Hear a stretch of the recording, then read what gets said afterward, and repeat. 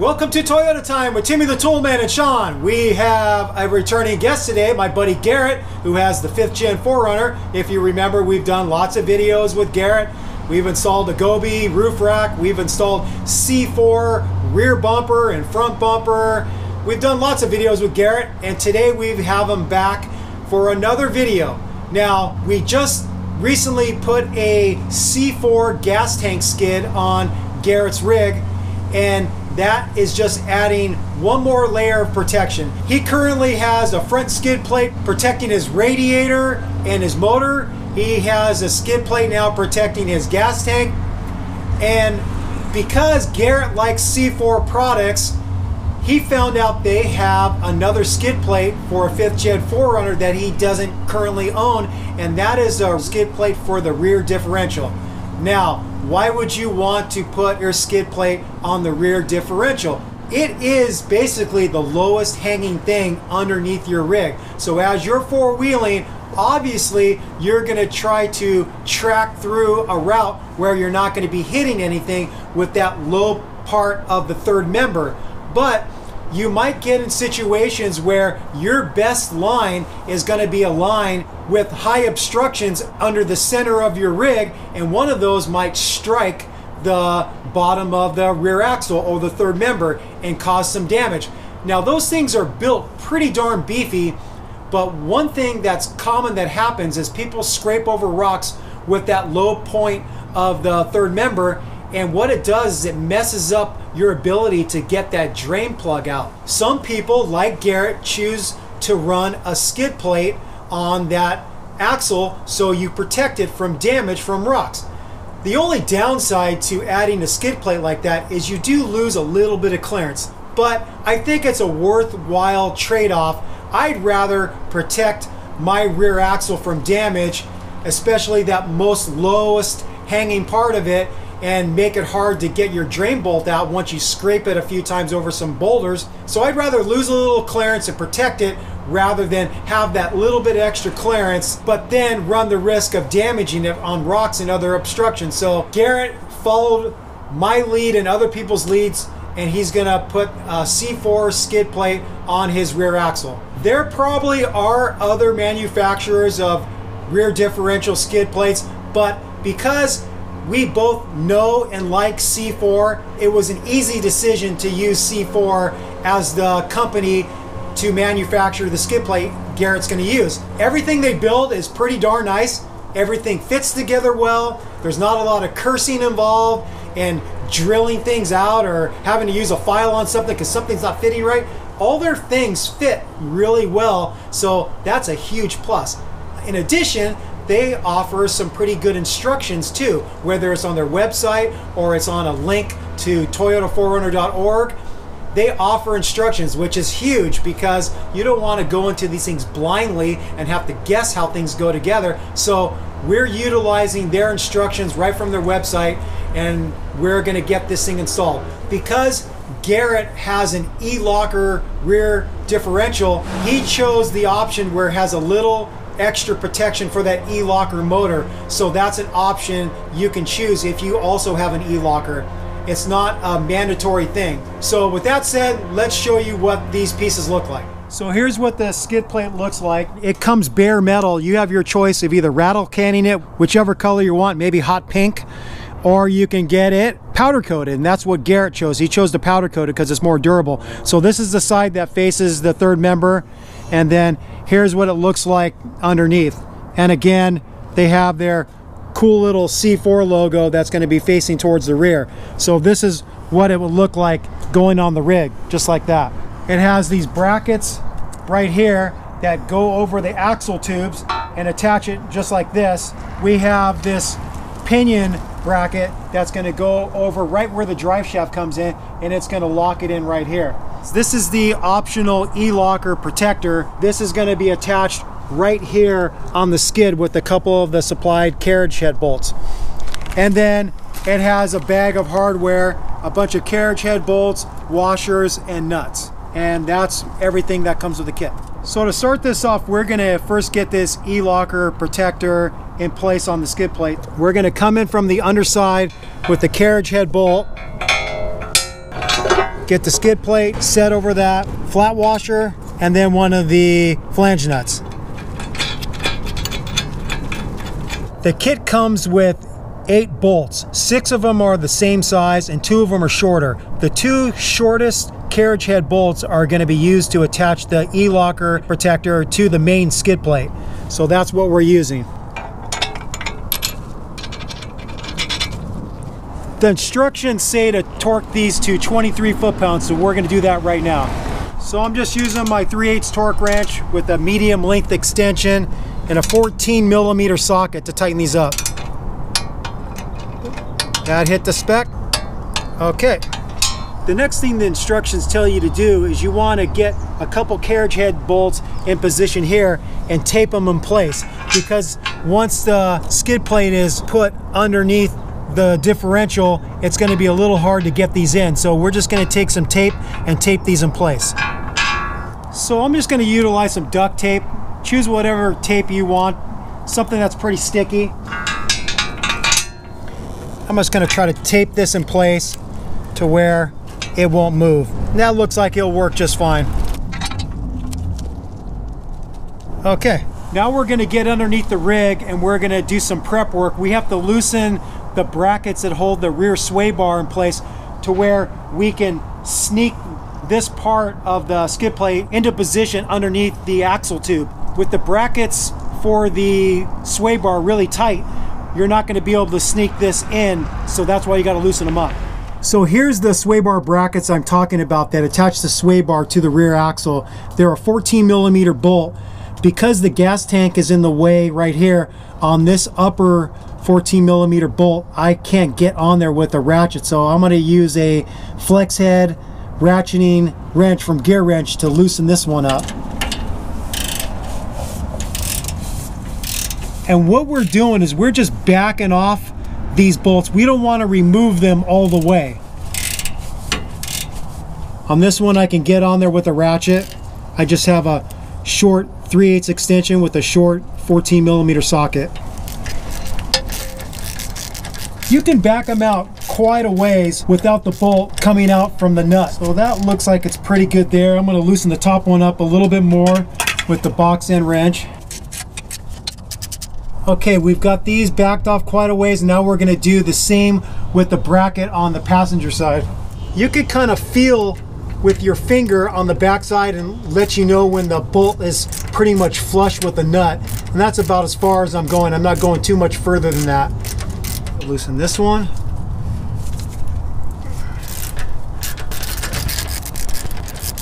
Okay, both brackets are now loose.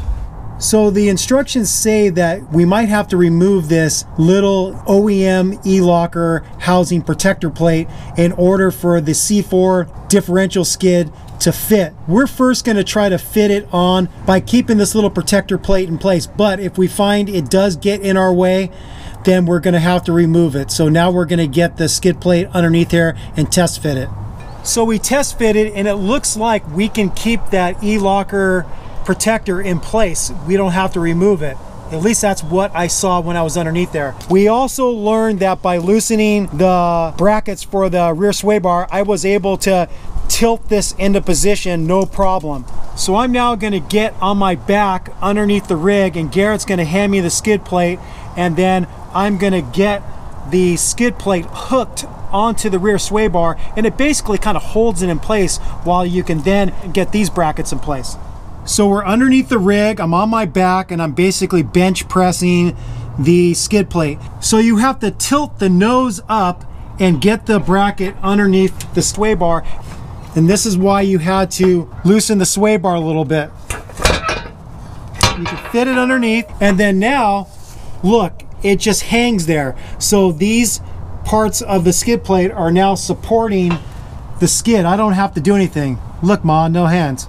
So it's just being supported there. So now we're going to get these brackets that go over the top of the axle tube. When you look at it, the smaller side faces the front of the vehicle and the back side is bigger. The bracket is made in such a way there's an extra appendage, and that extra appendage you want facing outboard on both sides. So you slide it underneath the brake line and then you just rotate it in place and let it sit there. And then same with the other side. Go underneath the brake line and then slide it in place. Next, you come in with one of your carriage head bolts underneath, bring it up, get a flat washer on there, and then just get the flange nut started just flush with the top of the bolt, and that's where we're going to start. We're going to do the same with this one on the passenger side. Now I got to get underneath and get the other one started. So you come in with your carriage head bolt from the bottom, flat washer, and then get your flange nut on there. Okay, that one's started, and we'll get the other one started.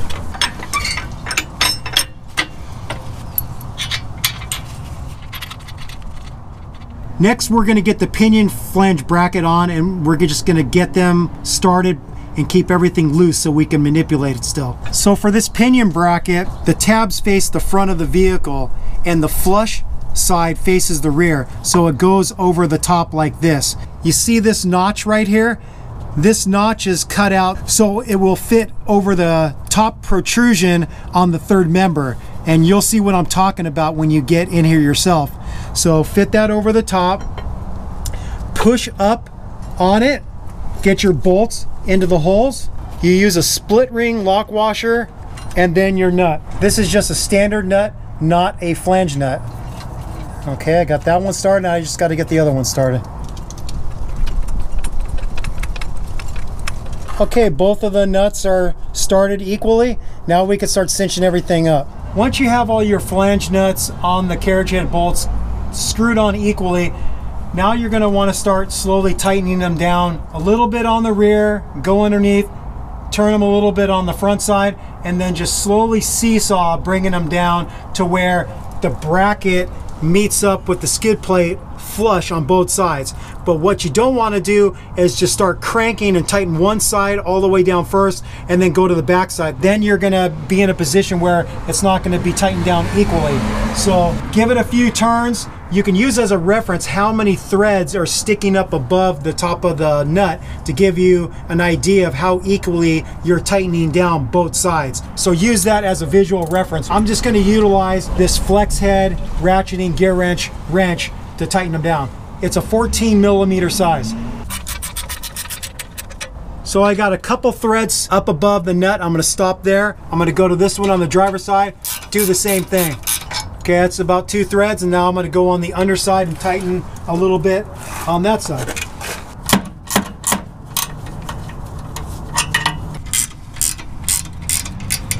So I'm just going to keep on going back and forth until the brackets meet up with the skid plate. A few turns on both sides and slowly bring it down.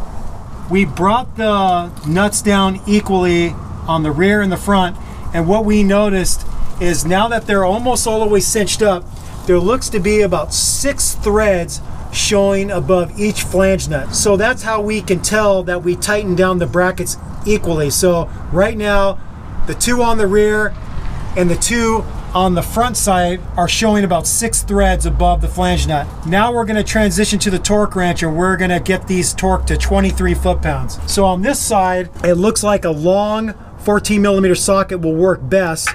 You slide it in between the ABS line and the brake line, get on there,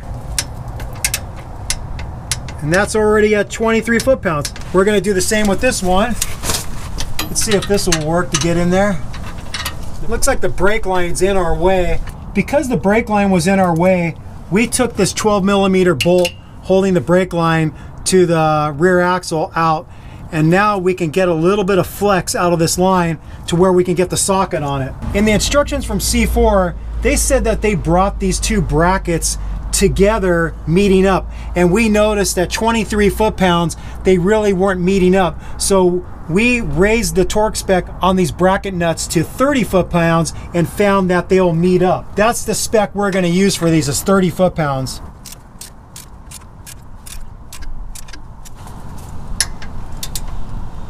There it is, 30 foot-pounds. We're now on the underside of the vehicle. Here's the sway bar, and this is the passenger side.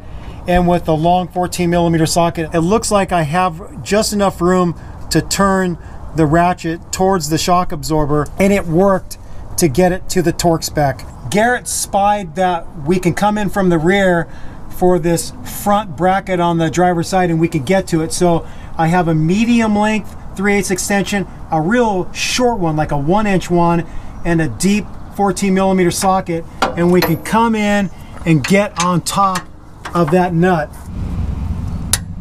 There it is, 30 foot-pounds. So with the pinion bracket, you can't get on there with a socket very easily, because if you could see here, the bracket ends up kind of tilting towards the front of the vehicle, and so you can't slip a socket over because it hits. So what you have to do is you have to tighten it up with a 14mm open-end wrench, and just tighten a little bit on one side, tighten a little bit on the other side, feeling with your finger how many threads are sticking up above, and just keep on cinching it up to where you think it's tight enough. We tried to get the torque wrench in there, but we can't get the torque wrench in there. The reason why they put those lock washers on there is because you can't really get those tightened all the way down. There's going to be a gap between the bracket and the actual skid plate. So don't continue to crank thinking that that bracket needs to come in contact with the differential. There's supposed to be a gap. So you just tighten it up enough to where there's a lot of resistance, and that lock washer is going to help prevent that nut being able to come loose and fall off while you're four-wheeling. So I learned by looking at the Tech Info website from Toyota that these sway bar bracket bolts need to be tightened to 33 foot-pounds. I'm first just going to get these cinched up with a ratchet. Okay, now I'm going to transition to the torque wrench. That hit the torque spec. And that one's at the torque spec. So now we're going to do the same with the driver side sway bar bracket.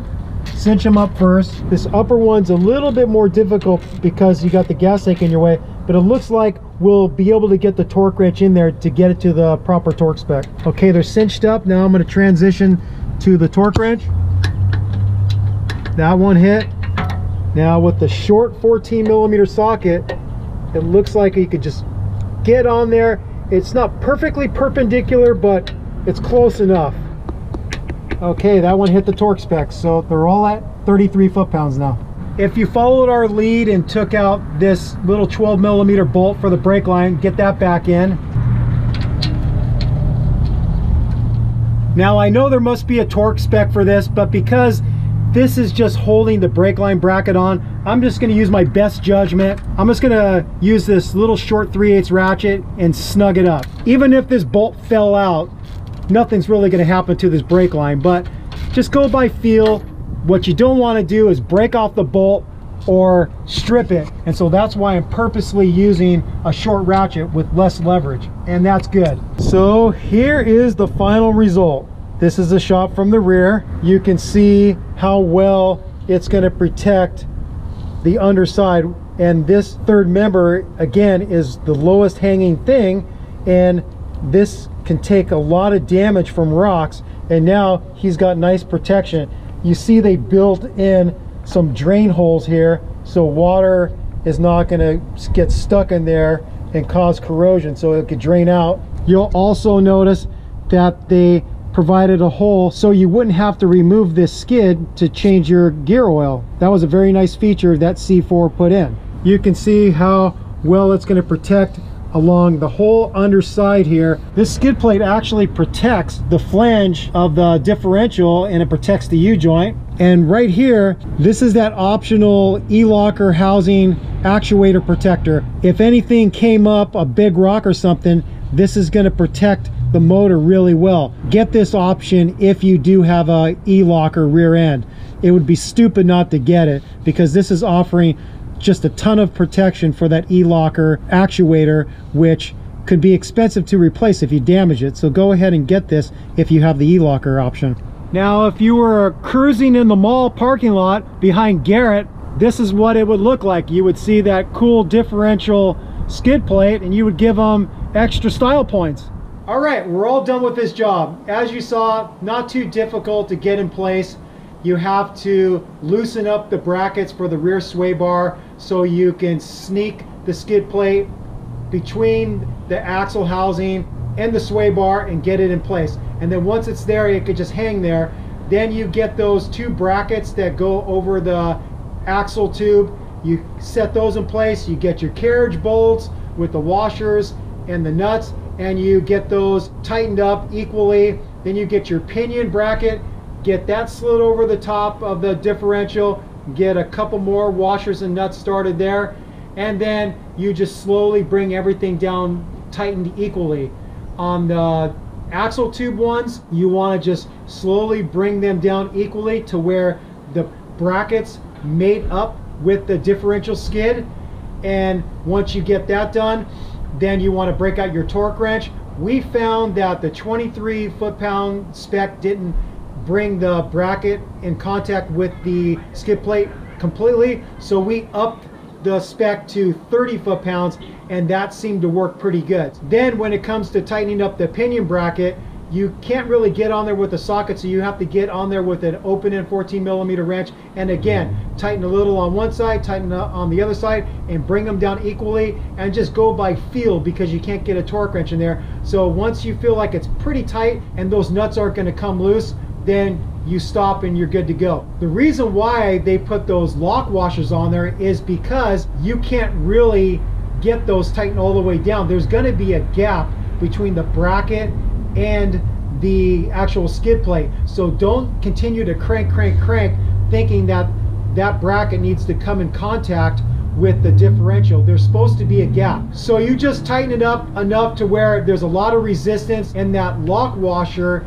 is going to help prevent that nut being able to come loose and fall off while you're four-wheeling. Like I said in other videos where we've installed C4 products, I'm pretty impressed with their workmanship and everything about their products. Everything fits together well. It looks like it's very well built. The welds look good. This again is another good product from C4. We had no problems installing it, and I think it's gonna serve Garrett really well, protecting his rear differential while he's out cruising the mall. I mean, if you're actually doing some aggressive four-wheeling, it's gonna protect you from taking some hard hits on that low point of the differential. So a little extra protection is a good thing. Personal preference, but I do subscribe to protecting the rear differential on your off-road vehicle. With all that said, we thank you for watching Toyota Time with Timmy the Toolman and Sean, and special returning guest Garrett. Thank you for watching. Thank you for subscribing. If you have any questions or comments, do that below. Take care. Bye-bye. Sick mods, sick mall crawling, sick four-wheeling, and happy wrenching, people. Peace out. Bye-bye. Hey, and check out the C4 hoodie I got. Pretty awesome. Thank you, Caleb. Bye-bye.